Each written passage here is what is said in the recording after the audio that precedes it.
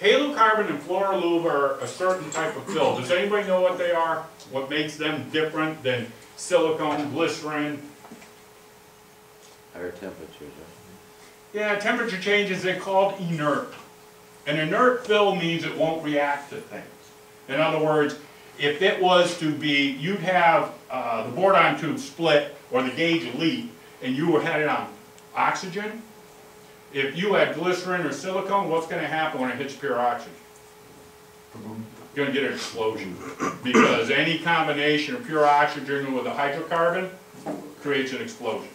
When they deal with halocarbon or fluorolube, so if you see a specification that says I need an O2 clean gauge, and we need it to be filled with halocarbon or fluorolube, that's because they need it for the vibration pulsation, but they can't take or risk the fact that if it failed, they could have an explosion.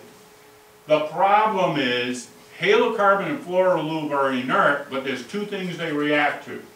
They react to sodium, potassium, basically aluminum and magnesium. Well, what's the dial made out of? Aluminum. The pointer's made out of aluminum. So what happens when you fill with these things, everybody's happy until about 2 months from now, they send it back and it's Coca-Cola cup. And they go, man, we can't even read that thing.